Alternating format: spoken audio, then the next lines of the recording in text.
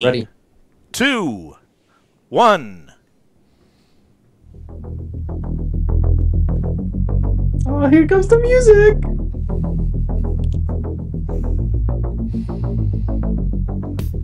Untap.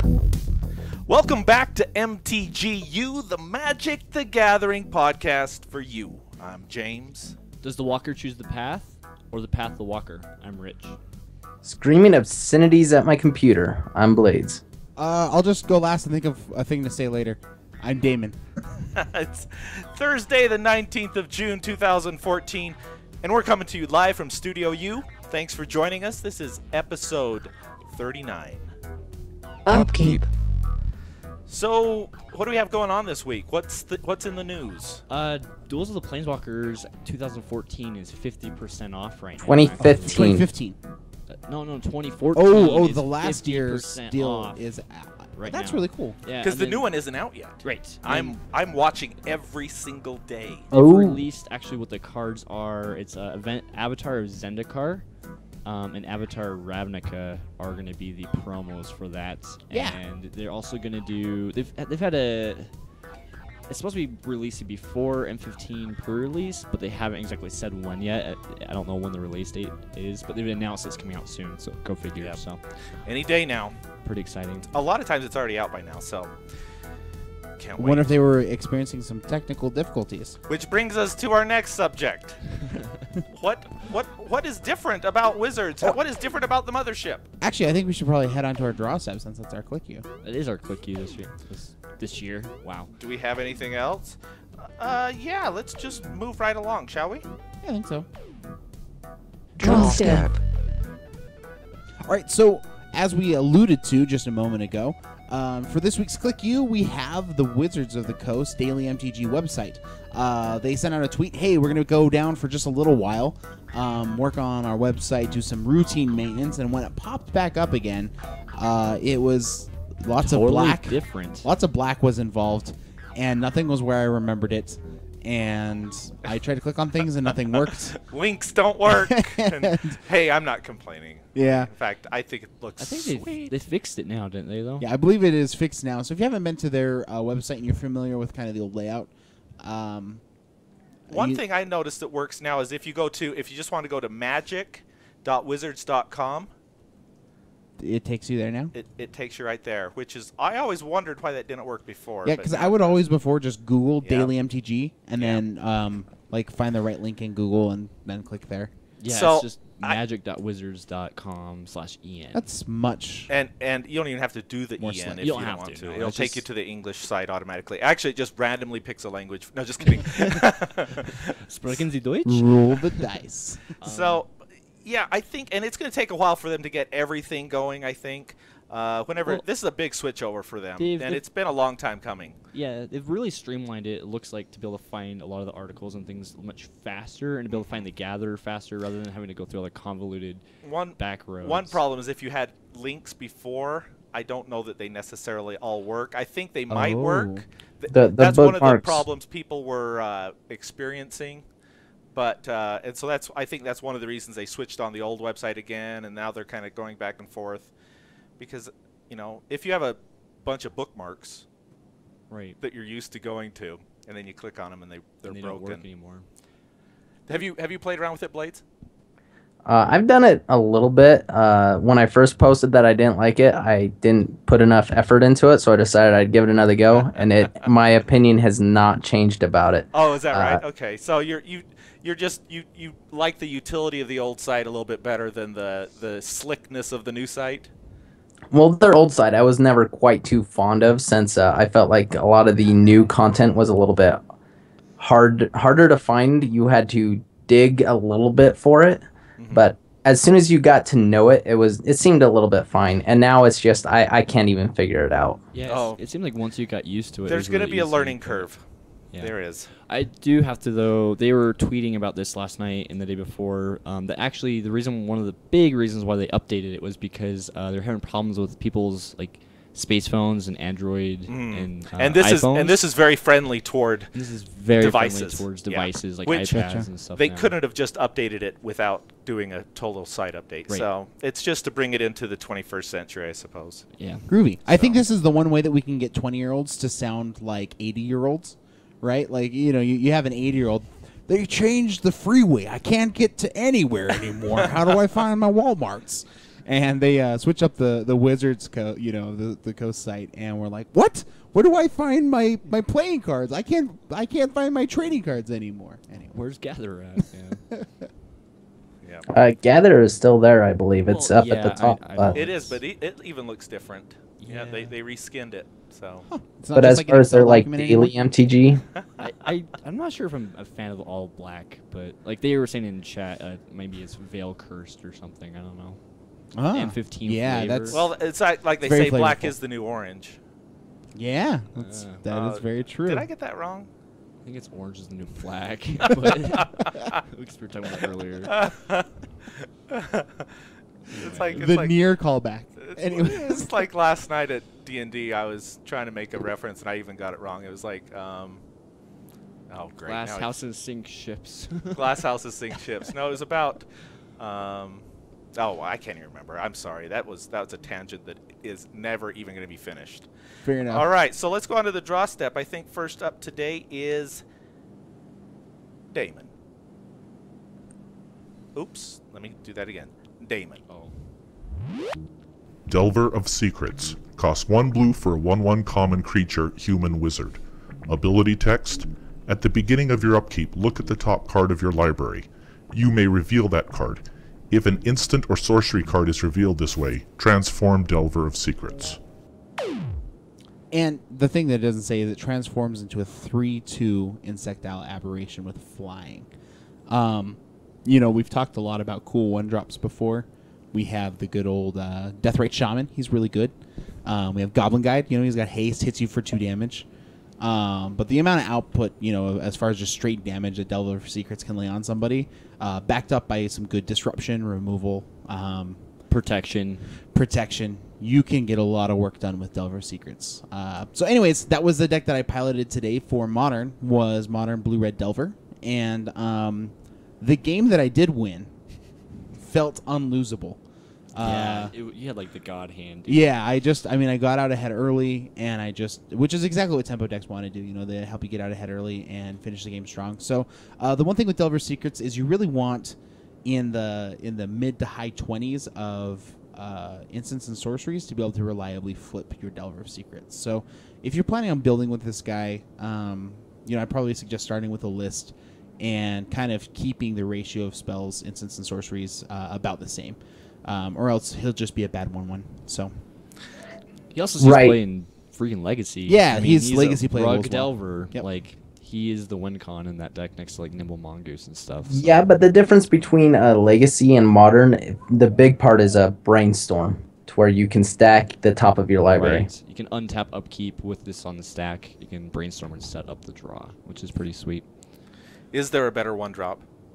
Deathrite Definitely not in Shaman. blue. maybe Deathrite Shaman. Deathrite Shaman. Deathrite Shaman is banned. Only in Modern.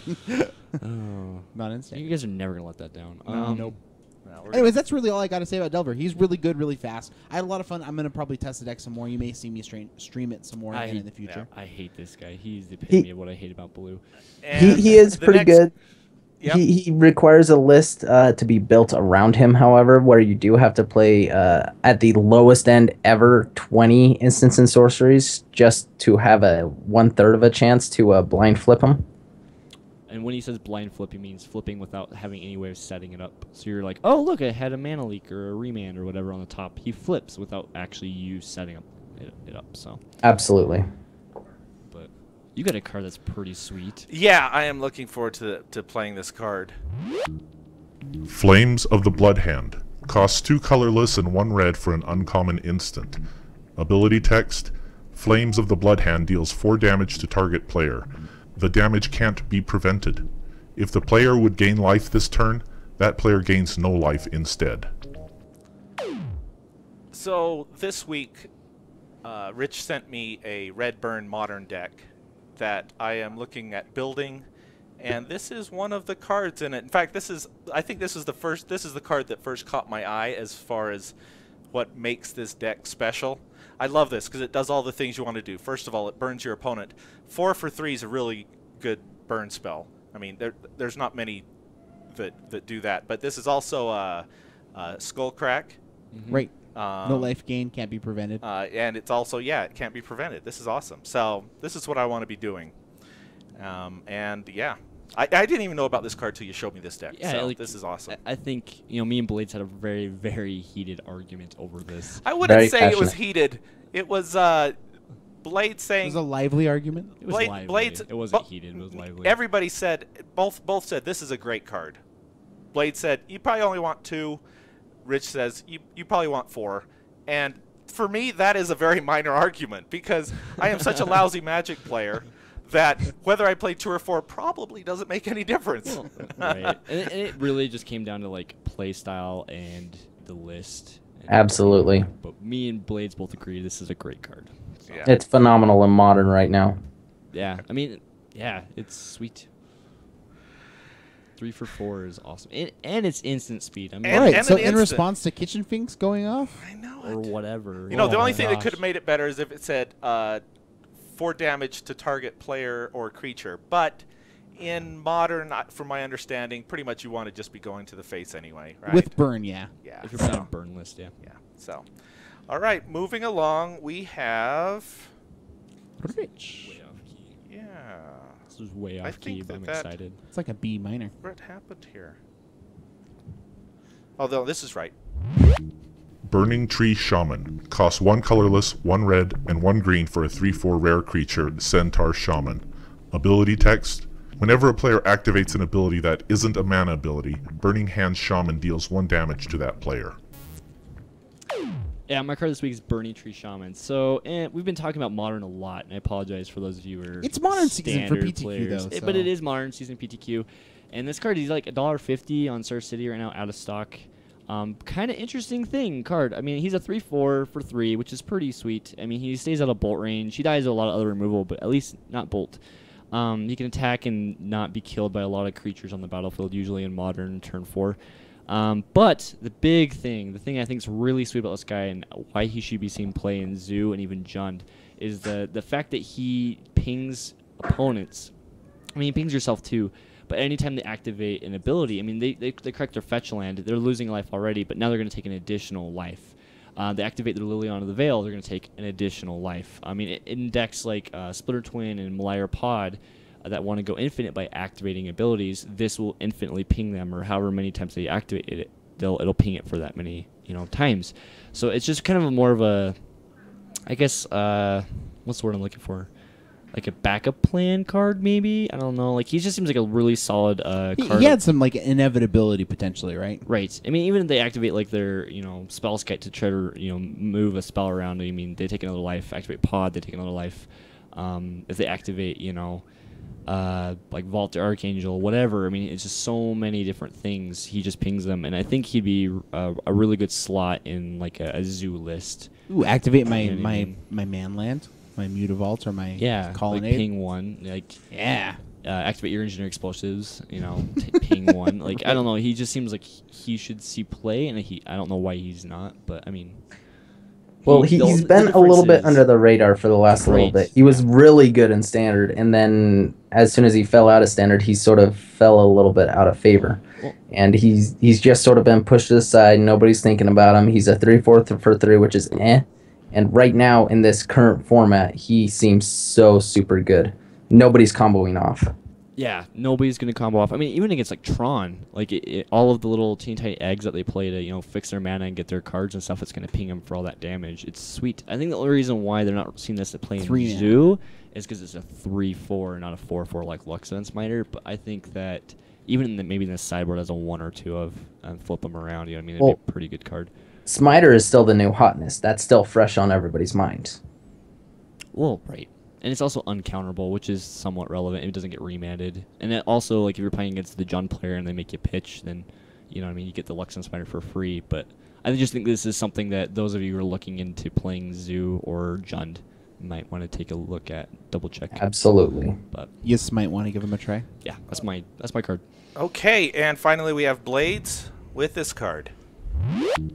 Path to Exile. Costs 1 white for an uncommon instant. Ability text, exile target creature. Its controller may search his or her library for a basic land card, put that card onto the battlefield tapped, then shuffle his or her library. Alright, so we all know Path to Exile is good. It's like a Swords to Plowshares from the older sets, but with a pretty much bigger drawback for the most part, to where its controller gets to search for its library for a land card. You can do that to yourself, so it leaves you a little bit more versatility in it, even though 99% of the time it's not going to be on yourself. But right now in Modern, I wanted to go more into why this is starting to see a little bit more play than Lightning Bolt. Simply because a lot of the bigger creatures out there right now is 4 toughness, and in the past I've been pretty big on 4 toughness being the key thing in Modern, to where 3 toughness will just get you burnt out way too easily. Path to Exile, it doesn't really worry about any of that. All of the big combo pieces where it's Restoration Angel or the Splinter Twin targets, a bunch of those have 4 toughness. And this doesn't really worry about any of that. It also gets rid of the Spell Scout, which is quite problematic for a lot of the combos. When you picked this one, I was reading it, I was trying to figure out what you were going to say about it, and I was going to guess that you were going to say, well, the nice thing about this is that if you really had to, you could use it on yourself as well, and if you needed a land. Is that valid or not? Would you ever valid, do that? But it's I have done it before, but it's fairly rare that you do it. Yeah, so it's one of those utility cards where there might be, he said doo-doo. It's one of those utility cards that anytime you have a card that can beat more than 1 card at a time, then it's going to help. Well, like 1 drop, 1 white for, exile that thing. Sure, they get a land woo, but exiling something is really, really good, especially with like Snapcaster mages. I mean, Snapcaster Path is a 3-mana removal, plus you get to keep a body. Like, seems really good. And the artwork is sweet. Yeah, Todd Lockwood. The artwork is really nice. I like the Rebecca Gway one too, but I haven't looked at that one. it's the promo from a couple years ago. Oh. But anyway, sweet card. I dig it. Okay. Absolutely. Art Talk with MTGYou. Yeah. So that's the end of our draw step. Let's move right along. Main phase. All right, so today we're talking about building on a budget. This is a subject that actually is probably one of our most requested topics. And it's also one of the more difficult. It really topics, is. right? It is. Yep. There are a lot of pitfalls because, a budget for somebody who's maybe 12 or 13 is very different from somebody whose budget that's 22 or 24. Or somebody who's 30 or 40. Like Right. big differences in the budget. Budget also is different if you're single versus married. Budget, I mean, when people say like I want it cheaper, like they just mean cheaper than the thing that they don't want to get, and that is all very variable. It is. There's a lot of variance there, but I thought that who was it that said in an email to us? No, it was a tweet, wasn't it? That said that we I should bring it up. Okay. Keep talking, I'll find But it. one of the huge things about the budget, though, is like one of the first things you need to do, first steps, is actually decide for you, if you are looking to do it on a budget, what your budget is. Are you going to allot yourself $20 a month? Is it $100 a month? You know what I mean? Is it maybe, just reducing what you're already spending as it is? Maybe not completely set, you know what I mean? You got to find out what works for you in your budget and what it's like, because that's very important to start out with, right? And after that, once you find kind of what you're looking for, then you can go into what you're wanting to do. I mean, obviously, if you're building a new deck, maybe you'll have more money in that budget than say if you're just upgrading a deck, right? Yeah, for sure. So the second step would be kind of finding out what your goal, or I guess, is, right? Like trying to break into Modern, trying to break into Standard. Right, exactly. Just play EDH and have a deck that doesn't die right away to all your friends. There's a lot of goals out there and a lot of ways to meet them, by using some of the budget techniques that are out there. So. Yeah, and maybe you're just a brand new player even, and you're trying to figure out how to get into this game without dropping tons of money on Because you might not decks, even know how much you like the game, right? I mean, certainly we love Magic. We're crazy about it. But that doesn't necessarily mean that from playing it twice with your friends and using their decks, you're going to just love it forever. Yeah, so, you're gonna go buy it's tier hard to- 1 Yeah. standard or modern decks. And for it's sure. a lot to ask somebody to be like, oh, invest $400 even if I don't know whether or not I like this thing. So that can be definitely really tough. Yeah, so when you're wanting to build a new deck, quite frequently you're going to be asking, you know what I mean, like you got to decide kind of what you're going to do, right? I found it. Did you find it? Go. Yeah, 'Cause I am. it's Bruce Gray. He tweeted, said, at MTGYou, first podcast I've heard that openly admits that most players have a budget that restrains playing. Right. You know, he was just saying, hey, thanks, guys, for bringing this up. Because, you know, most podcasts are just about the cards. Hey, you know, use this one, use that one. Don't really, yeah, they care about the price. But, you know. But almost more from like a speculative sense, like, oh, maybe you can make some money at this, not like, oh, you're probably going to have to break the bank if you want to play this Yeah, card. So exactly. Well, a lot of it at the same time is what you pigeonhole yourself into. Like, I have no problems finding whatever cards I need, except for I'm pigeoning myself into this one little control hole to where I only have the cards and the all the cards around for this one control archetype. To where there have been times where I want to play like something like Naya in mid range or something, and I just don't have the ability to do so. I don't have any of the lands for it. I don't have any of the planeswalkers for it. I don't have the means to, and it's just so expensive to get into. Yeah, I think that's key, is knowing what you're after. Right, like the thing is, so let's say you're building a new deck. Building a new deck can be very, very expensive, especially like Blaze just said. You know, he's a control player and he wants to, let's say he wants to play Naya Zoo. Now he's going to invest, more money into buying lands. He's going to invest more money into buying, maybe some planeswalkers.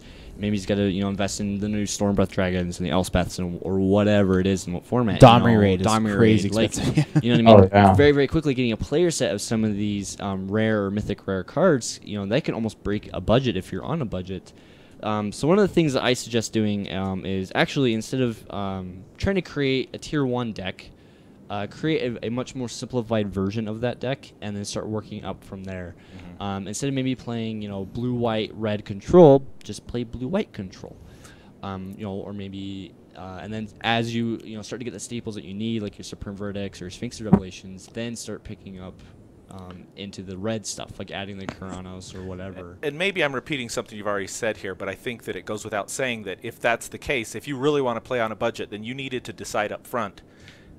This is not a collecting. This isn't, I'm going to collect every card I can, and I want a 4 of. It's, okay, you need to decide, you need to pretty much decide on what color or colors, what deck you're shooting for. Right, and it's actually a really good advice to just stick within your, like Blaze was saying about how he's a control player and he pigeonholed himself into a control aspect, and that's not necessarily a bad thing. It just means that he's probably going to be playing control for a long time until he invests into another deck, and that's not necessarily bad because if you are a blue player or a green player or whatever, and you're probably going to keep playing that color, then making an investment of a Corsair Crucifix at $18 or whatever it is now is going to be better than trying to pick up a Domri Raid in a deck that you're never ever you're going to try playing but you're not sure if you're going to love it or not. Exactly, to where you might want to play it for like a week, maybe 2, and then you like stray away from it. Well, I did like this control archetype a little bit better. As for that, I'd really like to just get your friend base out there, make as many friends and that are into as many different archetypes as possible. That way you can trade decks from week to week. And just try things until you actually find the archetype that you're really interested in. Right, or you can proxy. You could proxy up a deck Sure. to test it, stuff like that. But the thing is, another big tip is also instead of buying. Right now, we're about to go into M15. M15 is about 4 weeks out right now. 3 months after that, all of Return to Ravnica, Gatecrash, and Dragon's Maze are going to be rotating out of Standard, and we're going to have a whole new set, which is fun and exciting. But the problem is, if you are kind of only been playing for like the last year, and you're still looking into building and tweaking your deck, maybe investing money in, say, like a lot of the Ravnica stuff or the Gatecrash stuff may not be nearly as beneficial because it's about to rotate out. Yep. I still think that the shock lens are very, very relevant and worth picking up because But they're they won't drop in value because of modern. Right, Right. but then you have to decide, okay, does that mean I'm going to go for modern, Or switch over to modern, or or standard. or do I just try to stick with standard? If that's the case, then you need to think about what's going to be best with your money. And we'll get into the investment aspect here in a second. But the thing is, so what I would suggest is instead of buying a lot of the set that's going to be coming, like releasing, or not releasing, but rotating out of standard, it would be actually picking up a lot of this newer stuff, because that's going to be all fresh and new, or not fresh and new, but it's going to be still within rotation. Right, you got like 15 months with it rather than like 4 months. Exactly. You have another year and a half compared to like 3 months, which investment wise, it's a lot more effective to invest in the newer stuff. So, sorry, just Rich, really fast. There was a point you made a little while ago that I feel like is worth coming back to. You mentioned like start with a deck that maybe is the kind or style of deck that you want to play, and then instead of getting like the really good cards, get maybe similar or equivalent versions that are slightly less. I think there's definitely some very concrete examples out there. A great one is probably like Hero's Downfall, right? Right, like Hero's Downfall right now is like a $6 card on Star City, $5 on eBay. It's a great card, right? 2 black, 1 colorless, destroy target creature, destroy target planeswalker. It does all of the things you want to do in black. It kills things dead. But, at $6, if you're on a budget and you're trying to pick up a player set of these, that can, depending on what your budget is, it can, drain that fund pretty quickly. But on the other hand, there's actually a lot of other cards that are almost as good. Not as good, but almost as good. On the other hand... Thanks. Sorry. Throwback from last week. There's cards like Ultimate Price. 1 black, 1 colorless, destroy target monocolored creature. Does it hit all the things like Hero's Downfall does, but it's a 2-drop, kill that dead, and it's like 50 cents. You got Doomblade, which is a 25-cent card, destroy target non-black creature. You even have Silence the Believers. 2 black, 2 colorless. With Strive, you can exile things. You have these cards that are usually within $1 to $2, or less even, that are great replacements for Hero's Downfall that would allow you to have some more money in your budget so that you can spend on other things. These are just great, cool cards to be able to kind of replace. And there's a lot more examples. You could go into, let's say you're building a brand new deck and you're looking to playing mono white. Mono white's aggro. Aggro is usually cheap because a lot of the cards used in it are usually commons and uncommons. There's a few rares, but you just play cheap, efficient creatures and you just play and you swing and do all that fun stuff.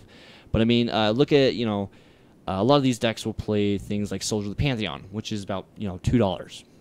Like it's pretty cheap on the budget come down that scale. much? Fairly affordable, He's $2 right now. He's very, very affordable, and he's very, very solid. And just for you guys who are podcast only, he's 1 white for a 2/1 body. Yep, and he's pro multicolored. Whenever an opponent casts a multicolored spell, you gain 1 life. They can also play things like Dryad Militant. It's a hybrid green-white for a 2/1 that says whenever an instant sorcerer gets put into a graveyard from play, or from, it gets exiled instead. Just between these, if you have a player set of these 2 cards, that's 8 cards, you're already off to the races in an aggro, aggressive type of build. And then you could supplement it, and you could put in like cards like Brave the Elements.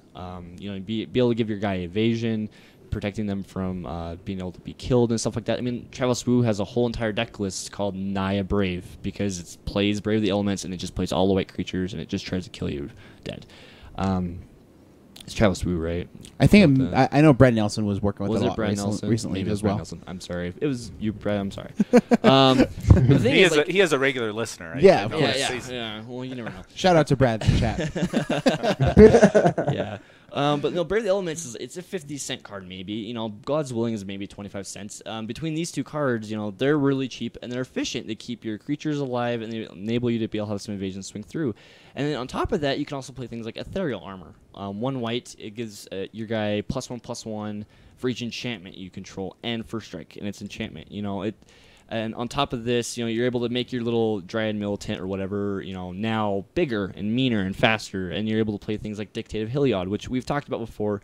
And yeah, it's kind of a terrible card for 5 mana, giving your team +2/+2, but in an aggressive deck, if that's at the end of your curve, that's perfect, especially if you're playing it in a budget type deck, because you're going to be playing a lot of these little guys that are cheaper on the mana side and cheaper on the budget side, but the Dictate of Heliod is going to literally just throw them over the top. And especially if it's at the end of your curve. And you can also play things like Spear of Heliod, which is like maybe $1. I think it might even be $2 maybe. Pump your whole team, and it has the option of you build to destroy things. I mean, these are all these C play and niche fringe type decks that you see online. But I mean, really, they're cheap, effective cards that you could literally throw in a mono white deck, and they're perfect. They pump everything. They make things big, removal spells, stuff like that. I mean, you don't need to have the $25 Breemaz King of Oreskos. I mean, yeah, he is an amazing card, but I mean, do you really, really need him? I mean, yeah, he's great, he's competitive, but I mean, if you build a deck, instead of playing Breemazes, why not just play something like Banisher Priest?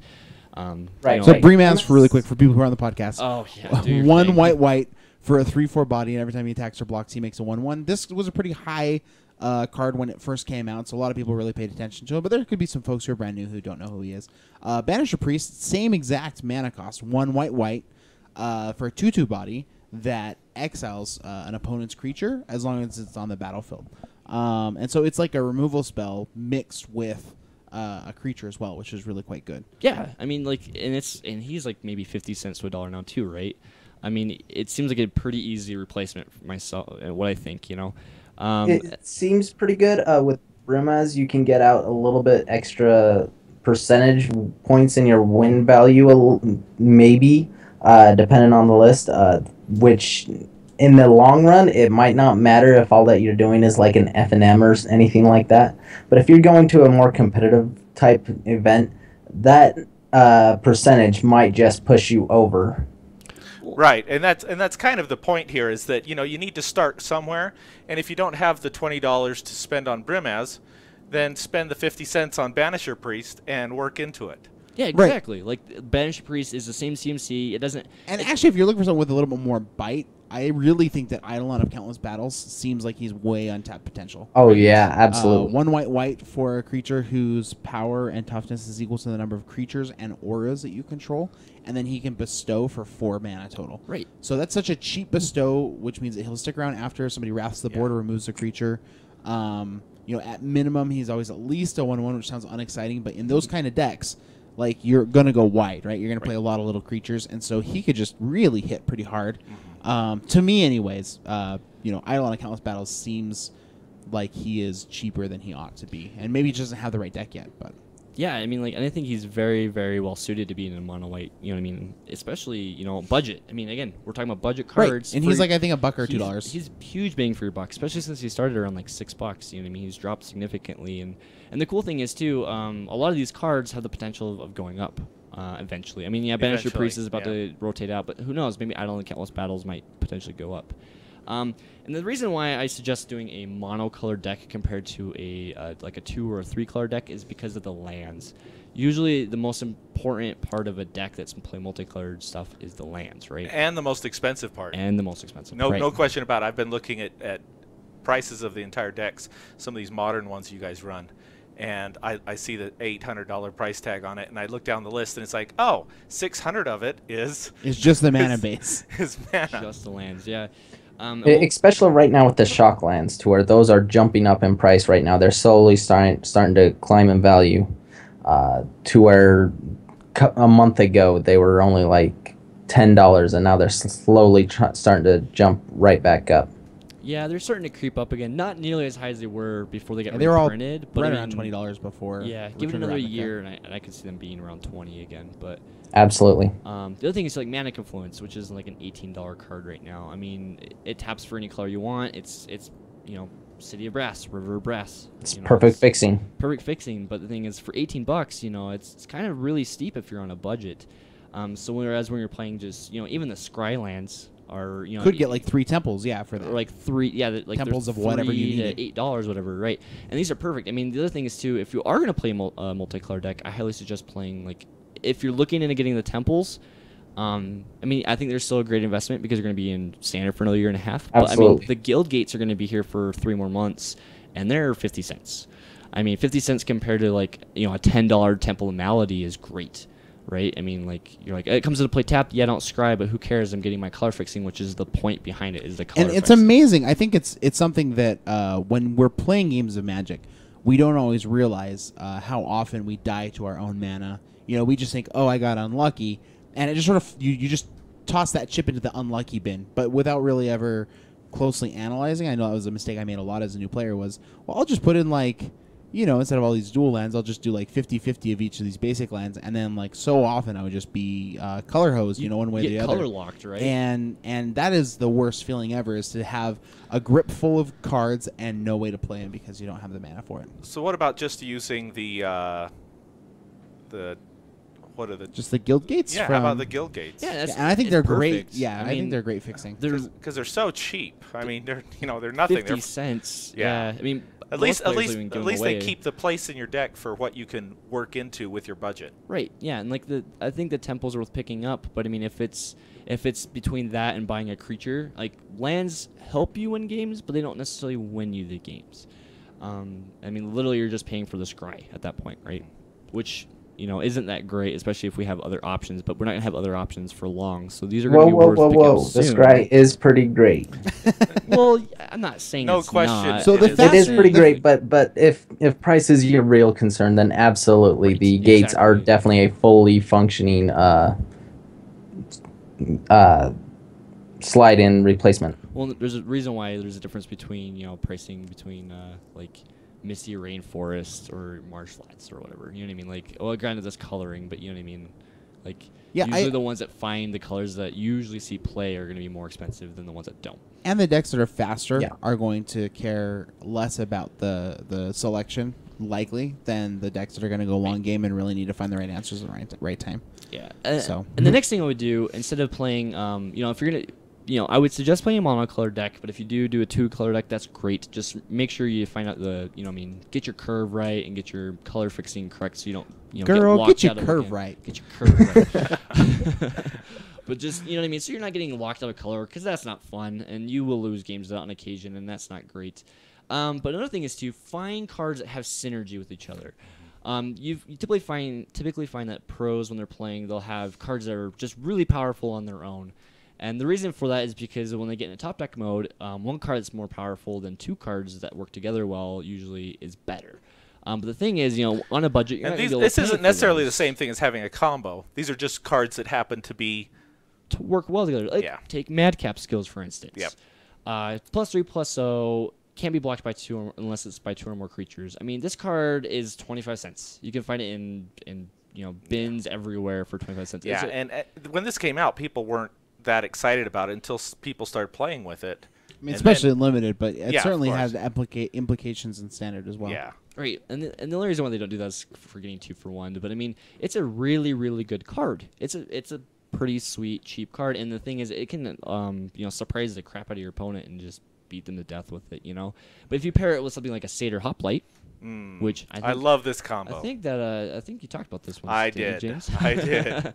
If you pair it with a Satyr Hoplite, you know what I mean, and you pants him up, he's gonna get +1/+1 counter from the heroic trigger, and he's not gonna be a 5/2, and can't be blocked unless it's by 2 or more creatures. I know. Right there, you're attacking for Boom. 5 damage, Which turn is 2. likely won't be able to be blocked. Right. But I mean, if you play other enchantment stuff like the Boon of Perforos, not Boon of Perforos, No. Ordeal of Ordeal, Perforos. yeah. I mean, now you're able to like shoot and do more damage and things like that, and it's just pairing well with this, and that's a Or cheap even like mono red build right there. Also, like if you were to go red-white, ethereal armor, like we were talking about before. Right. That's like a huge synergy deal, right? Yep. It's just guys who, and really, I think a good example of this currently in standard is the hexproof deck. You're looking at some pretty unimpressive creatures overall. They just all happen to have the ability hexproof, and then you throw these enchantments that also by themselves aren't really all that impressive. But you throw the whole thing together, and The only thing you die to is like sacrificing or getting your board wiped, right? right. So I mean, like it's just great synergy, and it can do really well on its own. I think also if there's any graveyard strategies right now in the current standard that you could take advantage of, nobody's doing that, and it's all synergy based. Yeah.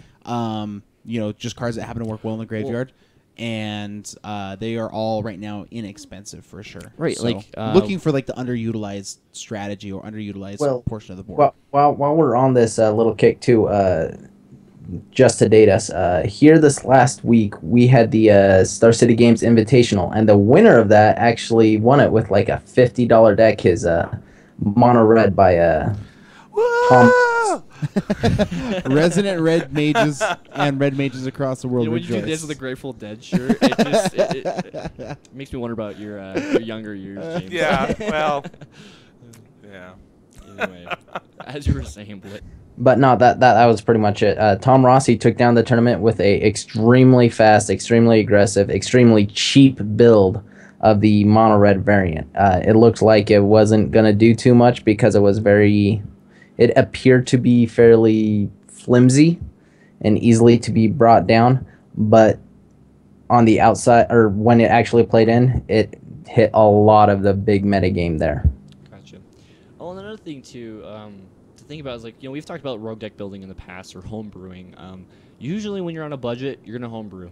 I mean, you're not going to net deck because the net deck, the decks that are seen play in the top 8 in tournaments and stuff are going to be expensive because everybody's wanting those cards. And certain cards are totally irreplaceable. Like, there's nothing else out there like it that do what it does. There's nothing like Breemaz in Standard. There's nothing like Elspeth in Standard. There's nothing like Deathrite Shaman in Standard. I mean, there's certain cards that they're that good for a reason, and we've talked about that in the past.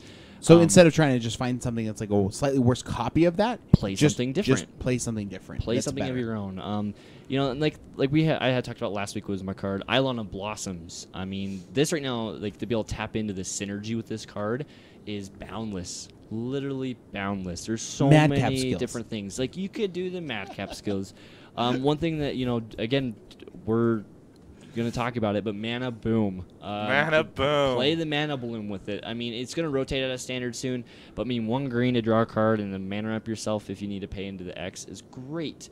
Very, very synergistic cards, and the thing is, they work on their own. I mean, you could play things like the Brain Maggots. You can play, if you do happen to, of course, a Recurfix that pairs well in this. I mean, just play enchantment creatures with Eidolon of Blossoms, bestowing things, enchanting things, playing guys. I mean, you're just going to net yourself card advantage, and card advantage wins games.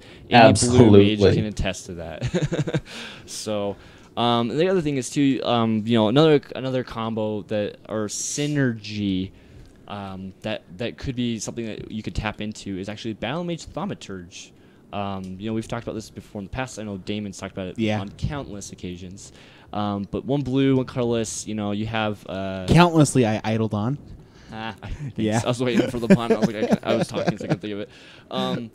It makes all your strive costs and all your instant sorcery, that target things cost 1 less. You're able to just like play it with like Hour of Need, right? Hour of Need. I mean, 2 colorless for blue. Exile any number of target creatures. For each creature card exiled this way, its control puts a 4/4 blue Sphinx creature token on play. Now this is the Travis Wu deck, and it costs 2 more. This is the cheap, dirty blue. He built it originally for block, but he's tried it out in Standard. He even tried it out in Modern, and was owning people with Hour of Need in Modern. Because you're just play all of these cheap 1-drop, 2-drop guys that don't really do a whole lot, but they're kind of cool and they're kind of powerful. You know what I mean? Maybe not powerful, but you know what I mean? They're kind of cheap on the CMC. They got some synergy right synergy. And then all of a sudden you're like, oh, now they're all 4/4s coming at you. Rawr. Seems like it's pretty powerful. I mean, you literally just pay some blue and make a huge flyers that have evasion are going to just crush your opponent. And you could pair this things with, Launch the Fleet, of course, which we've talked about in the past. 1 white, strive. Until in a turn, any number of target creatures each gains whenever this creature attacks, put a 1/1 soldier token onto the battlefield tapped and attacking. But wait, you can also Hour of Need those tokens if you really, really wanted to. And now instead of 1/1 soldiers, now they're 4/4 Sphinxes flying. And your Eidolon of Countless Battles is huge. And just crushing. Yeah, I made this deck. I don't think I made it right.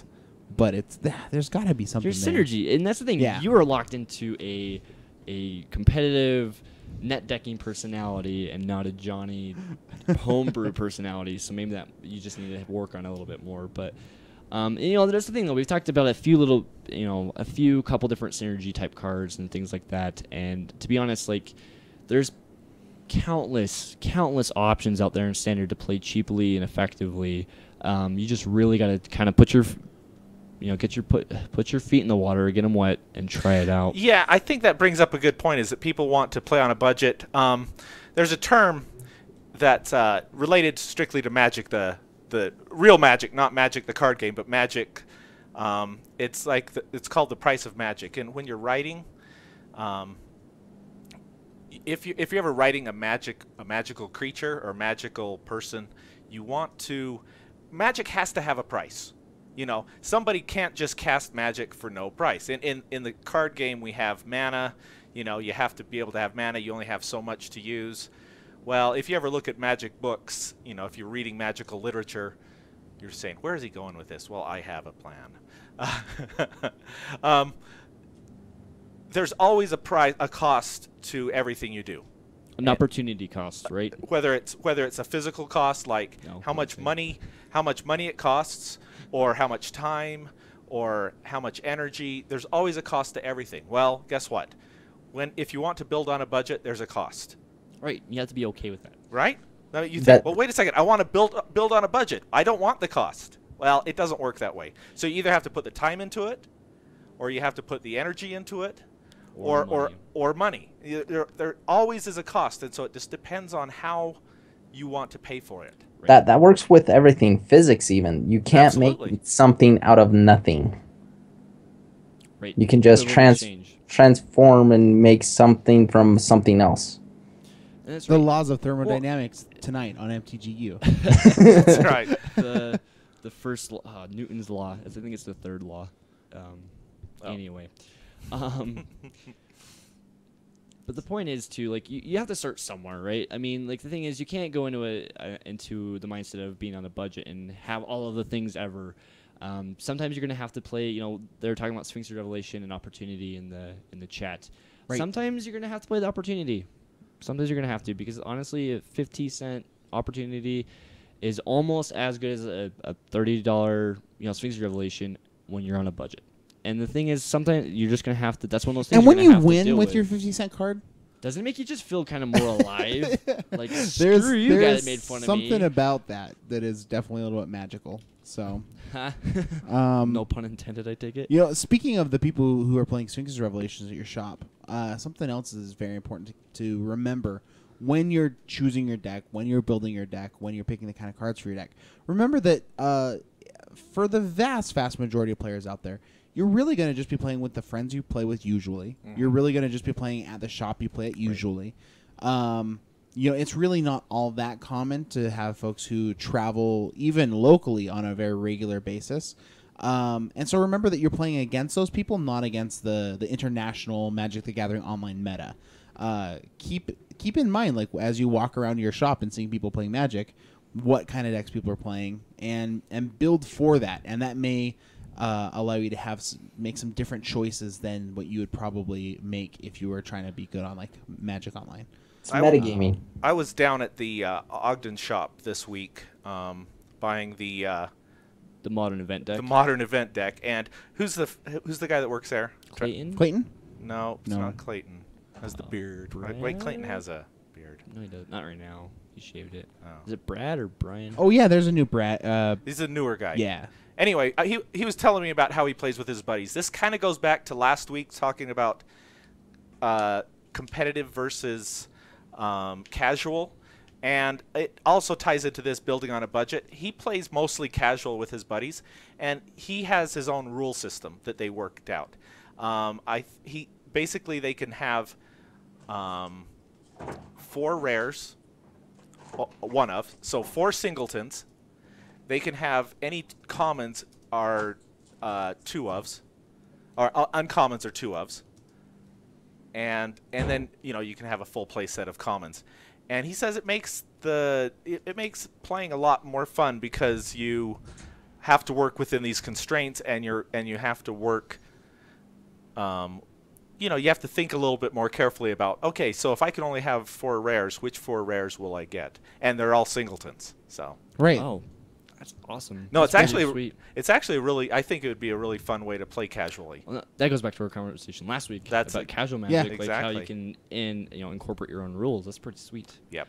You guys jumped ahead, by the way, with the Did we? whole meta thing, guys. Anyway, Oh, that was the next point on our no, thing. we were on that's all. upgrading a deck. We haven't Oh, gotten sorry. upgrading yet. So really Oops. quickly, you know, when you're playing, if you're playing, say for instance, you're trying to play red green monsters, you know what I mean? Maybe you're playing, instead of playing the Polychronoses, Polychronosi, you could play like the Deadbridge Goliaths or Arbor Colossus, which I think are better anyway, but not the point. You know, but you're playing with the Deadbridge Goliaths instead of the Polychronos. You know, maybe eventually at some point, you know, it'd be worth upgrading from the Deadbridge Goliath to the Polychronos. So like once you kind of already have your deck, if you instead of you know, building a new one, you're just trying to upgrade the current one. Think about what things you just absolutely hate when you see, or they're just not as good as you wish they would be. You know what I mean? And start slowly investing. Switch out your place at a Deadbridge Goliath, one at a time or whatever, into the Paulo Chronos or into whatever other card you're looking to and playing. Upgrading your ultimate prices into Heroes Downfalls, etc., or even just upgrading your land base can be really, really huge, especially right before rotation, because now you have access to more different things than you did before when the new cards come out. And the third step is Metatize Me Captain. Now we're getting into what you guys were talking about. And I think Metatize Me Captain. I think we kind of basically already covered meta. If we're okay. It's just understanding the meta so that you know when to buy and when not to buy. Right. Is that what you're saying? No. Okay. It's more about actually picking cards that are effective for what you're doing on a budget. Whereas, for instance, okay, so you have Supreme Verdict. Supreme Verdict is great. Destroy all the creatures, right? But if you know that you live in an area where a lot of people play aggro, and you're playing blue-white control on a budget, and maybe you have 2 Supreme Verdicts, and you can't exactly afford to buy 2 more, maybe buying a 50-cent Aetherize is better, because you're playing in an aggressive matchup anyway. 4 mana, it bounces all the things back to their hands. Yeah, it doesn't kill it, and they get it back, but at least it's something in that same place that is cheaper than trying to buy another Supreme Verdict. Things like Thoughtseize. Thoughtseize, is a $25 card right now, or $25. It's a really, really good card, but it's not always going to be affordable. So maybe instead playing things like Duress, right, would be an effective... Or the Brain Maggot, right? Or the Brain Maggot, exactly. It's great at ripping out the things you want to rip out. Usually Thoughtseize are used for ripping out the removal and stuff like that to protect your cards, which the Duress does very, very effectively on its own. Things like that. You can play Banishing Lights instead of, T-Spheres, things like that. Just kind of picking out, what you just said, though, the meta, and finding remembering out who you actually play against. who you play against, and picking cards that are effective against them that, will help you in that meta. So when some people are collecting, when they're building budget things, they're actually looking at collecting, and that really just sort of leads right into. I can't leave this trading, card right? on the screen. Huh? Sorry, I have to change cards because I can't. It's leave. kind of unnerving, right? It is. Sorry to interrupt you there. I'm just going to go back to Duress Oh, because yeah, that's that's a fine. better picture. even though it's this girl Keep getting going. stabbed in the face. And here's your earworm for the day. As far as just building up your collection, kind of for the long term, can lead right into how well you trade and buy, and a lot of that to remember that it's affected card prices primarily by what's happening in the pro circuit, and to know that maybe if a card just pops in value one week, that there's a really good chance it could drop down again later. And so if you miss it on the first run, hang out, you might be able to catch it on the backside. Right, or the opposite effect too, though. It could jump up. I mean, Sphinx's Revelation started at $6 when they first came out. $6. Yeah, I think they're They sell actually up even to pre-selling for 30 even cheaper than that. Yeah, It's they crazy. were. I think it was like Yeah. 4. Yeah. I mean, they skyrocketed up to $30-$35. I mean, that's a whole different ball game. But I mean, there's 2 different steps to investing into a collection. Maybe you've got your decks and stuff, and now you're looking into growing your collection. There's going to be buying and there's going to be trading. Typically, when you're buying, a lot of people will just buy booster packs, right? I mean, I don't know how you guys invest in your collections, but you buying booster packs, $4, gets you a booster. Crack it, maybe you get a cool rare, maybe you don't. But the thing is, over time, if you're looking for a Breemaz, you know what I mean, is it worth buying a booster box of Journey and Nyx? Just for that Brimaz. Or, sorry, Born of the Gods. Born of the Gods. Born of the Gods. Born of the Gods for a Breemaz. There's a chance you won't get it. Right, statistics speaking. Hey, but you got lots of commons. Right, you got lots of stuff. But the thing is, if you're looking, if that's all your mindset is, I want a Breemaz. That's all you're worried about. You could care less about the rest of the Born of the Gods set. You just need the Breemaz. Maybe spending $100 or more on a box of Born of the Gods isn't as great as just buying, spending the $25 and buying that Breemaz, right? And that also leaves $75 left in your budget to buy something different, buy something else. I mean, yeah, you're not getting all of the different rares and stuff like that, you know what I mean? But you're just looking on buying. And I think the trade better bait. you are at trading, and the more interested you are in trading, the more that box is going to have value for you, because you'll Right. find people who the rest of the rares that you're not interested in, you can find homes for those to kind of start to upgrade your collection. And so, again, the more folks that you trade with, and the larger pool of people that you have to trade with, is going to really affect the choice on whether to buy or just trade a whole Right, lot. like So- if you're a trader, I mean, usually it's better to buy the booster box because you're gonna get tons of stuff that you can trade. And the thing is, there's a lot of people that do what we call power trading, where they'll find somebody who has like a Brimaz, and the guy doesn't want the Brimaz, and so he's like, I just want cards. And then you're like, here, look at my rares, and they end up pulling 20 different dollar rares or whatever for this one Brimaz. And over the course of time, you're able to take these cards that aren't worth a lot and start slowly updating and trading into higher dollar cards, which then can get you into other higher level cards, or you can actually play them.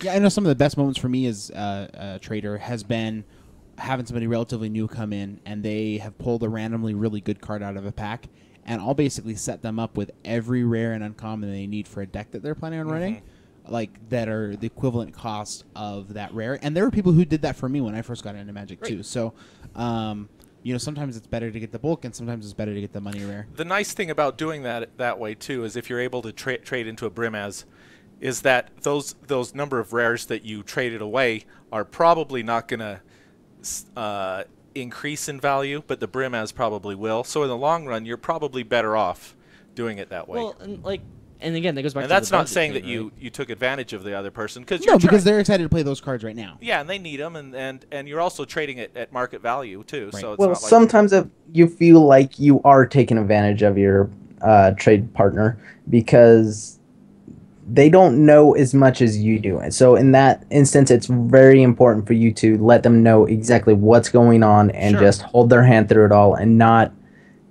be a bad person in the trade. I remember trading into my shock Totally lands agree. that I needed, and I would explain to them, I'm like, this shock land is this. Here's all the research. This is good. You should keep it. And they're like, But if- no, but if no, you it's don't just- want to- it's terrible. I don't want to pay 2 life to have it come into play tapped. I'm like, are you sure? Yes. Here's 15 more minutes of my time arguing about why you should keep it. And they're like, no, I really don't want it. I'm like, cool, thanks. Okay, well, we'll sometimes trade. they just want the value out of it. Well, that's Right. the thing. Okay, and then Different things mean different things Right. to different people, right? But with the shock lands, usually 3 months later, they came back and said, "I wish I never traded them." But that's not the point. But the point is, like, you should, help.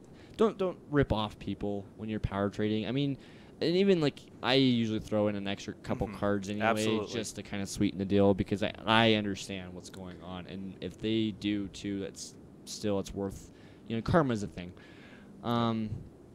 You know what I mean? But thing is to just kind of keep getting into planeswalkers is a really good bet. Planeswalkers usually maintain value. Some of them will drop significantly. Some of them skyrocket. I mean, look at Liliana of the Veil or Karn Liberated. I mean, Liliana of the Veil, I remember she was selling at like $20 for a very very short week there, and then she skyrocketed up to 70. And she recently has gone down to 60, and that's just because Jund wasn't seeing play. But now that Jund's seen play again, who knows where they'll go. Karn Liberated, the same exact deal. I mean, I remember picking up mine when they were $7. Okay, I got into mine at 20, and I Nice. felt like I was still of a deal. Yeah. you know? And now they're $50-$60. Yeah. So I mean, and the cool thing is too. So when you're trading, another thing is too. If you're looking on just building up your collection, if standard stuff fluctuates a lot. I mean, one week something will be $5, the next week it'll be $1. And one week it'll be $1, next week it'll be 20. It kind of just fluctuates a lot. So what I suggest doing is actually trading in some of your standard stuff into like modern staples. That sounds really weird, but they usually because modern maintains value a lot longer unless something gets banned or this deck just totally gets wrecked out of a tournament or stops seeing play for several months. You know what I mean? Then the prices will start to drop, but usually they just maintain or slowly climb. Correct? Yeah. Now, probably the very, very most important thing. We're ready to go to the most important thing? Yes. All right. So the very most important thing, the thing you can gain an edge no matter how much money somebody else has spent, is you can always have more practice with your deck, whatever your brew is that you ended up with, whatever budget deck that you've shown up to the table with. If you have a lot of practice, chances are they've never seen whatever it is that you're bringing to the table. And if it's a known quantity, you can proxy up that style of deck and get practice against it and really gain, like Blades would say, a lot of percentage points in that kind of a matchup. Strictly through having practice. Practice doesn't cost you money; it just costs time. So, Right. Kind of goes back to what I was talking about. Is you got to pay it somehow. There is no free magic. free magic. Magic costs in one way or another. And What the sense people of who are the very currency are you best, overabundant with? really have paid the cost in every way they know how. Oh, and like Yeah. you see, like if you follow any pro on Twitter or on any media, they are always just playing, grinding out games, trying to get knowledge about their deck or whatever matchup, and that's what makes them pros. Is they're able to go into a matchup and understand what they need to do in what certain circumstance, And so this is something you should definitely do is just practice. Did you say something, Blades? No. Okay, I thought I did. Heard No. something. Okay. No. The skill level player isn't measured in foils and mythics and rares. It's measured in you as a player and you know what I mean, your knowledge of the game and how you're able to play. I mean, you could sit down across the table with somebody with an $800 standard deck and with your $20 deck, and you can beat them. You Cheap, can. dirty blue guys, I'm telling you. You can. No, even mono red, like you can Yeah. beat them. There's lots of things. I mean, next level to next level. Yeah. Actually, the mono black deck I put together, if you were to just take the Mutavaults out, I pretty much bought into the whole deck for like under $10. Yeah, I think if you take the Thought Seizes and the And the Overgrown Mutavaults. Tombs out of my deck, Okay. like it's like maybe $100. Right. Maybe. Yeah, it's crazy. So, yeah, there are certainly decks out there that do a lot. I don't know, Blades, is there anything else that you wanted to add before we kind of wrap up the event? I know, sorry. It's kind of strange. We're used to having you in the room, man. Yeah. No, this is different, but I think I kind of like it. I can flatulate all I want, and this mic won't pick it up. All right. So Blades 2014. so let's just really quick just do a total recap of from start to finish in maybe 1-2 minutes, like start to finish. What would you say are the key points? So the key points is finding out what your budget is, finding out what you're wanting to do with your budget. If it's building a deck, try to get into some of the cheaper cards and just finding a monocolor deck, building that. Usually aggressive style decks are better. Or combo-y sort of or decks. synergistic decks. Yeah. Third would be if you're upgrading a deck, to pick the things that are helping you win or helping you in a matchup that you're having a hard time with, and upgrading those first. I usually suggest a land base if you're playing a multicolor deck. Next after that would be metatize me, Captain. Sorry, to the Captain Crunch. Finding out what the meta is and tweaking your deck to be a part of that meta. So because honestly, who cares what the pros are playing? Who cares what the big huge tournaments? You just need to beat Big You need to Fred worry about- down at the local Yeah, shop, you need right? to worry about the Jobin who keeps making fun of you because your deck's not completely foiled. That's the guy you want to beat.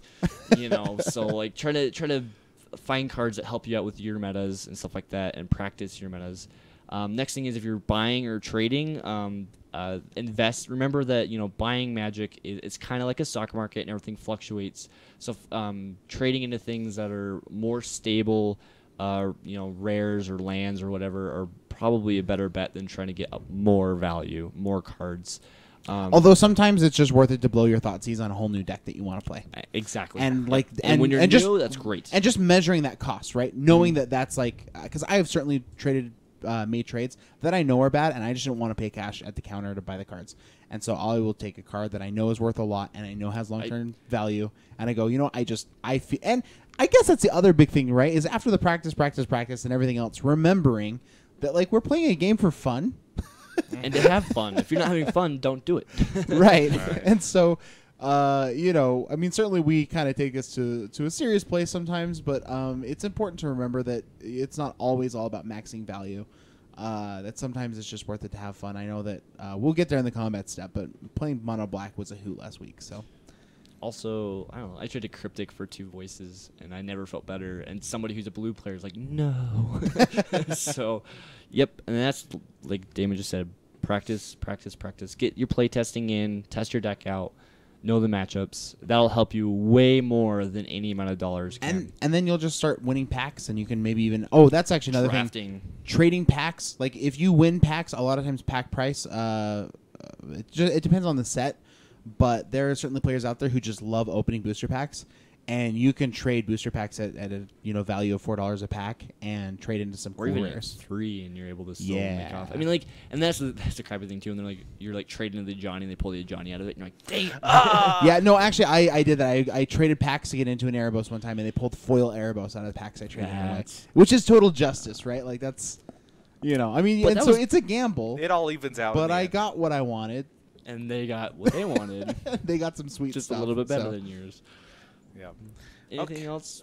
I think that's it. Anything else on your end, Blades? Twitch No. questions? You guys covered it pretty good. Okay. Shall we move into the combat phase? Combat phase. Wow, it's like it was repeating what I said.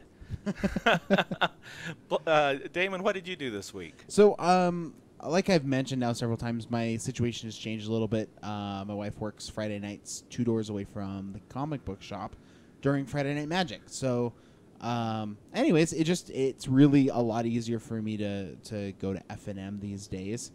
And I played Mono Black Aggro. Yeah. And it was a lot of fun. I had 3 Mutavaults and 4 Thoughtseize, and those were kind of the expensive cards in the deck. But outside of that, it was really just, I mentioned before, I picked up 4 playsets of Uncommons, and it was like $5 or $6 for everything that I needed basically for the deck. So it sounds bad. You just named 7 cards that are worth almost $200. Okay. Like guess it so. just puts it in perspective, Yeah. like a little bit. You know what I mean? What we just encapsulated. So yeah, $80 for the 4 Thoughtseize, and then I don't know how much Mutavault's going for like these days. 25, 30.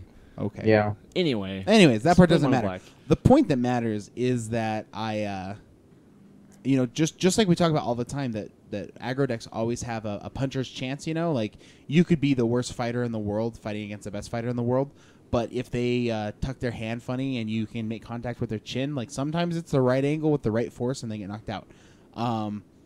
And with this aggro deck, I just felt like sometimes people would keep a little bit of a loose opening hand, or they'd get a little bit of like a mana screw, or a little bit they like choose a wrong creature to kill with their kill spell. Well, it's like we were saying. Like if they stumble at any point, you just At all. Yeah. And there is, there's a creature, and he is 1 and a black for a 1/1, and when he attacks, they lose 2 life. It's And his name, you keep forgetting. Spiteful. We talked. Yeah, Spiteful Return. or Spiteful something like that, Return. isn't it? Okay, so here was my favorite moment playing this deck. I went Thoughtseize You, Steal Your Pack Rat, because it was like the mono black mirror. Right. So Thoughtseize You, Steal Your Pack Rat. I play Pack Rat. They murder my Pack Rat, or Hero's Downfall, whatever. Ultimate Praise. Pack Rat is dead. I play my Spiteful Return into an empty board, going, I just gotta like aggro this guy out.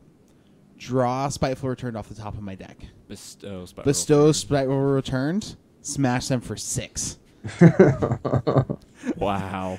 They go, okay, draw a card on my turn. Sacrifice a creature you control with Devour Flesh. Okay, I have Spiteful Returned. Draw a card, Spiteful Returned off the top of the deck. Smash you for 6 again, you're dead. So the funny thing about that Horrible. story is, it was the commons, the common uncommons that are like 25 cents to 50 cents that won you the game. Right. Thoughtseize and taking their pack rat, it's kind of big, but I mean, you could do that Yeah. with other spells and effects.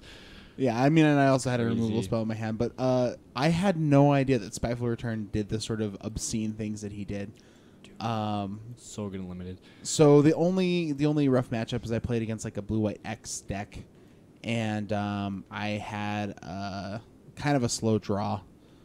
Actually, like really just my draws weren't that great, but again, he also hit the turn 4 Supreme Verdict both games, and that's just really tough to come back from in that Especially deck. in black. That's why you I play mean- Boon of Erebos. Yeah, probably. But I want to give this deck a couple more tries. Anyways, just the point is I haven't just gone, like, played a deck for a long time that just goes smash your face. And really the deck that I got competitive with first in Magic was the Zombies deck from back in the day during Innistrad block. And it was just a lot of 2-powered 1-drops and a lot of good removal and just, kill you fast. So, anyways, it's been fun. I really enjoy it. Okay, Blades, how about you? What have you been up to this week? I've been on vacation. Vacation! I've been out for a Did you week. get sunburned? I actually did get sunburned this morning. I tried to hide under my t-shirt, so try to hope that my scalp wouldn't get sunburned, because that's the worst thing. Oh, yeah. I'm just kidding. Yeah. That and the tops of your feet. If you ever gotten the tops of your feet sunburnt, that is bad. Bad news. Oh yeah. You got to play any Magic out there in California? No, I'm in a little tiny town that's about 100 miles north of Reno, Nevada. so I'm right there close to the border, but there's no magic shops out here. But I've just been hanging out with some family, having some good times around the fire and everything, and Oh yeah. it's been a good break for me and my family. Oh good. That's awesome. Sounds great. Rich, how about you? I had to think. Did I play Magic this week? I mean, I just streamed and played a little EDH. That was about it. Like nothing super fantastic, spectacular. But trying to get ready for the summer, which Yeah. is here already. But Yeah. I've got 3 or 4 birthdays this week coming up. Oh, wow. In my How How many so- birthdays do you have? I only have one. No, in my family. In my family. Okay. So everybody's born within a week of each other. Go figure. But anyway. So, All right. And What have you did, Don? oh, What have you did? What did you did? I did I've just been working on tech. I need to calm down this week. I'm gonna make it a point to try to do less tech this week and more fun. So It looks so good though, James. Yeah, It looks it's so it's getting good. there. It's still a little rough. There's still hitches here and there. There's places where I forget to update this or that, and know what's- technical difficulties. What's interesting, I think maybe a lot of people don't realize, is there's so much of the stuff that you're seeing, especially for our streaming games of Magic, that James has just programmed things that we need from scratch. Yeah. And then I broke it right before we started streaming. We have a life total counter that automatically. Rich was complaining last week that he wanted the ability. I said complaining, It was but my you know, fault. no, he wanted the ability to be able to update the totals because I was sort of laying down on the job and not updating them. He was eating Oreos. I was eating Oreos. I got sidetracked.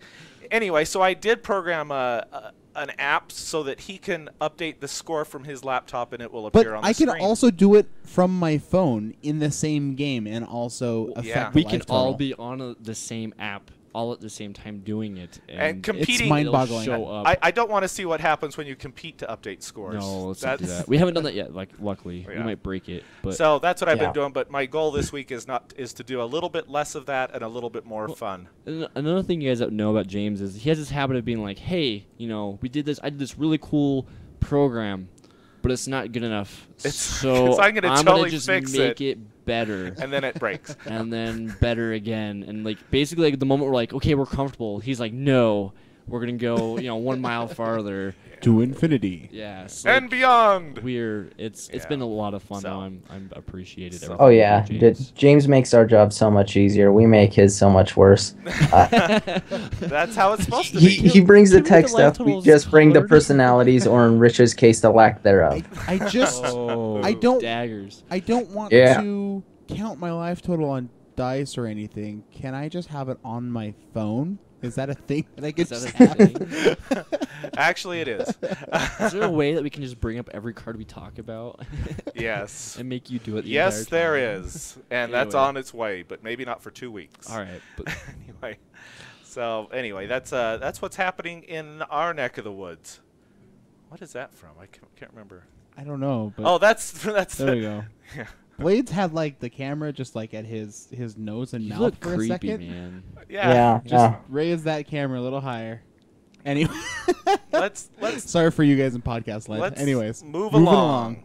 Second main phase. So this is the part of the podcast where we talk about feedback and iTunes reviews and contests and all of those good things. I have. Did we get? I read that email that we got from our friend from Arkansas. Yeah. Should we read that out? I think it'd be worth reading for sure. He was from really which cool. Yeah. Let me find it. I have it right here. I was just gonna. You'll go know to, who he is as soon as we bring it up. It's really funny. I loved it. It's from Tim. He wrote. I wrote you all. Yeah. Y'all, come on, it's easy. I wrote you all a while back from about. Okay, you gotta help me because I always say this wrong. This is when I say Arkham's Asylum and you say Akroma's Akroma's Memorial. a chroma's memorial. but failed to let you know where I'm from. I'm from Arkansas, which would explain all the y'alls in the last email. I will try to avoid y'all this time. I've been practicing y'all. Although I did find it quite amusing listening to Utonian try to say y'all properly. Y'all. Like Uton. I think Utonian works. You We're live by fine. Hooper, dude. It's called Hooper. Like Hooper. he did say Utonian. Anyway, competitive is destroying. Let's see. My first response when I saw the title for last week's podcast was, yes, competitive is destroying casual play. However, while listening to the podcast, it occurred to me that Wizards of the Coast does not have the ability to force one or the other. Exactly. That is decided by us as players. I have personally never played a game in a store, not because I'm against it, but because the nearest local game store is about 2 hours. I don't think that's considered local. Any direction from where I live. Since I play mainly for the social aspect of it, which is enough spike to with enough spike to want to win all the time, I think playing in an LGS would provide the best of both worlds. And I've decided too, that rules that are set, quote, set by Wizards do not mean it is not still casual play. Any game I can think of has rules established by the maker of the game, even if they are altered by house rules occasionally. Perhaps the question is not competitive versus casual after all. All of my casual games are also very competitive, which with way too much stress involved.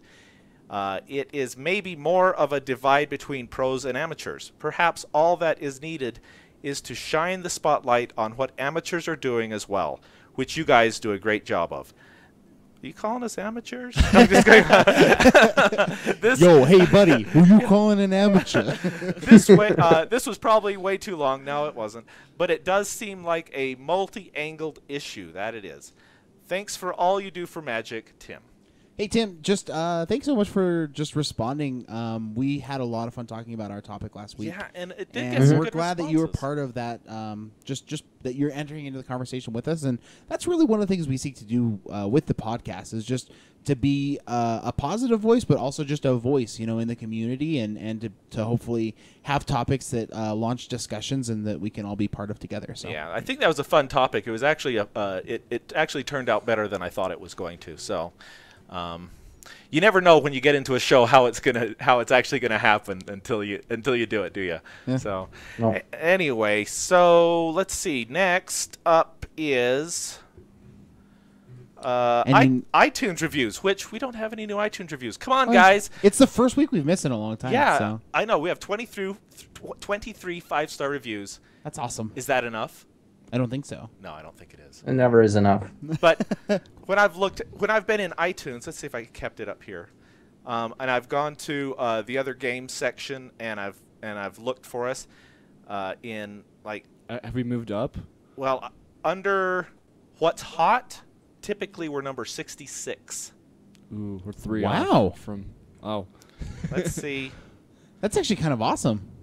Let's see if at least that's where we've been when I I've think looked. we can do better. The house rules. That Joe? 66, that sounds a little bit, Like, Yeah, we keep could it do ball better. out.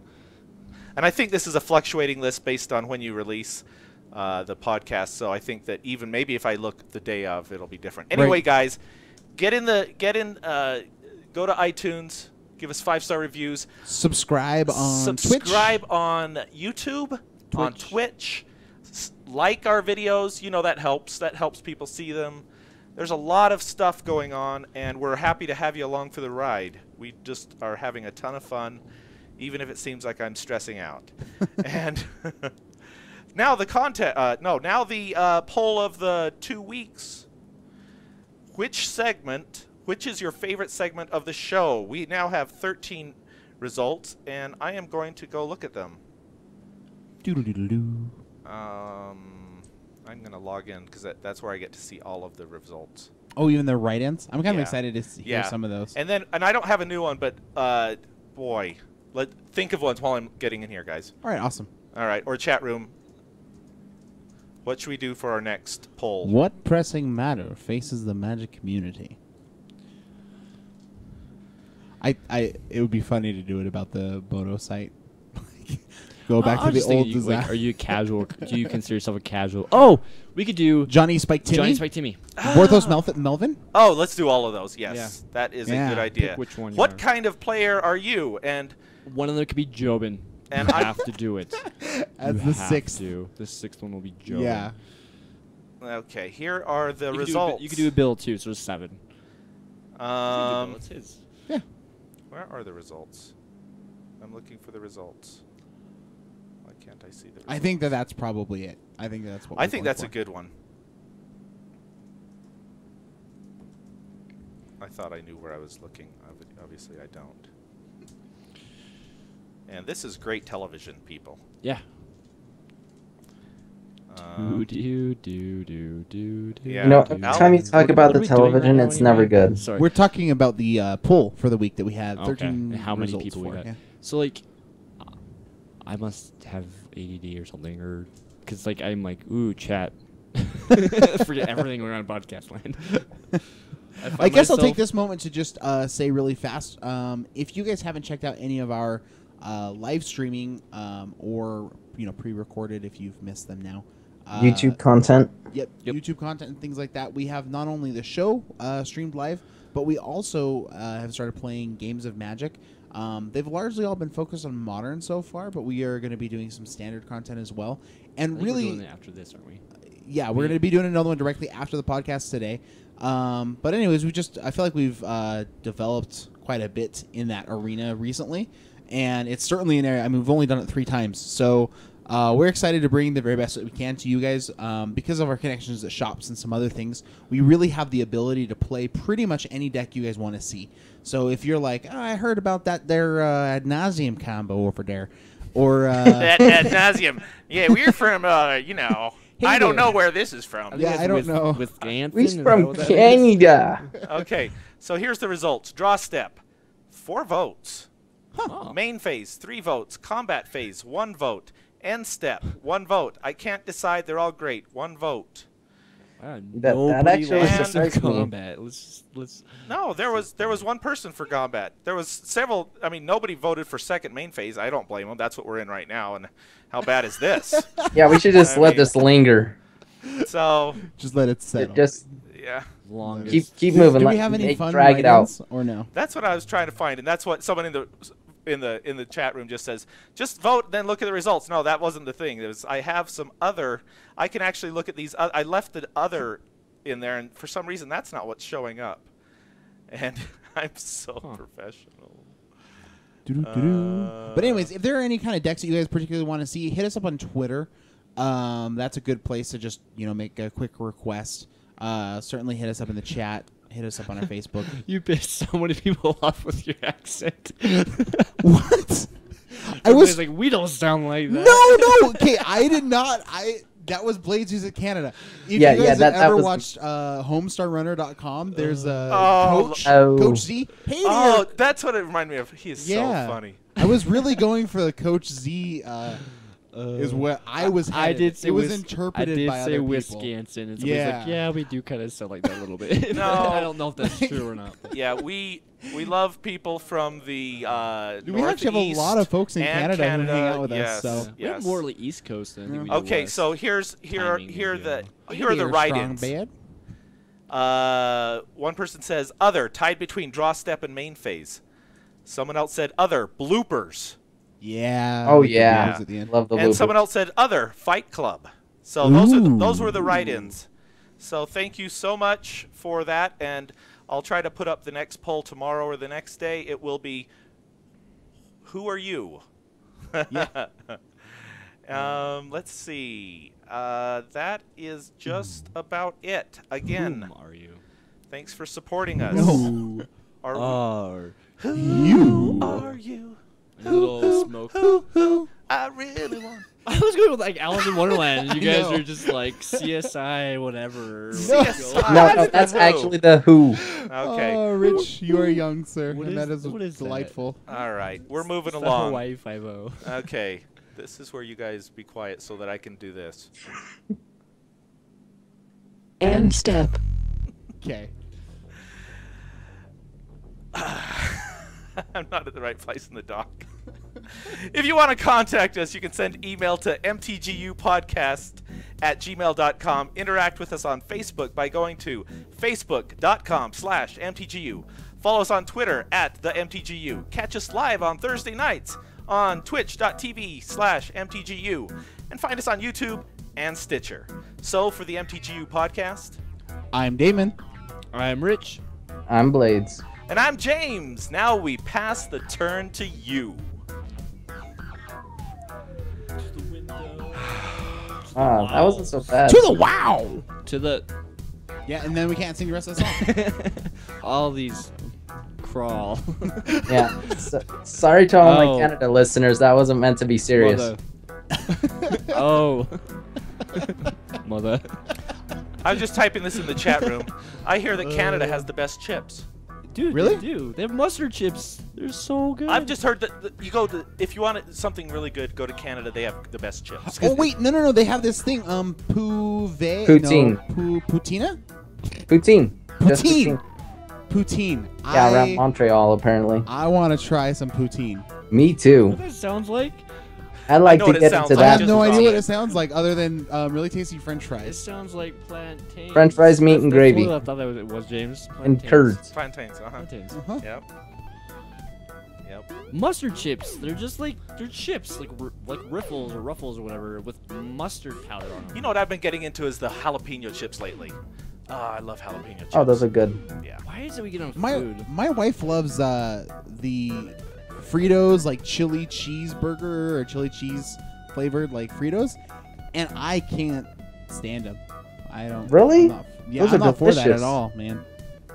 Can't handle it. I like sea salt and vinegar though, so I guess I'm a grody person. Okay, that's the white that you got in you. Lurgan says, when I listened to the I podcast, know. I assumed things went a lot more smoothly than they did today. See, Lurgan, the thing you need to know about the podcast is editing happens. I mean, not heavily, One, but And this was a little bit of a rougher one, show, yeah. but But I love editing. that was my bad, I think, on that one. Sorry, guys. I know that one thing that was great about being just podcasts and not streaming was that we could just totally go on a rant, like a tirade. I know, 15 we could minutes of just and then random just crap cut it and then out. Cut it out. Yeah. Yeah, I added in so many of the P Now we word. just have 2 hour Yes, long episodes. Blades. Yes, you did. anyways, I think today we got through in about an hour and 10 minutes. Right. 'cause Yeah, that's not bad. Yeah. We reined it in, but I'm just saying, Yeah. like, now we have 2 hour long podcasts. Hey, so so- Yeah, I just think editing. that's funny that he said that it seems like we were.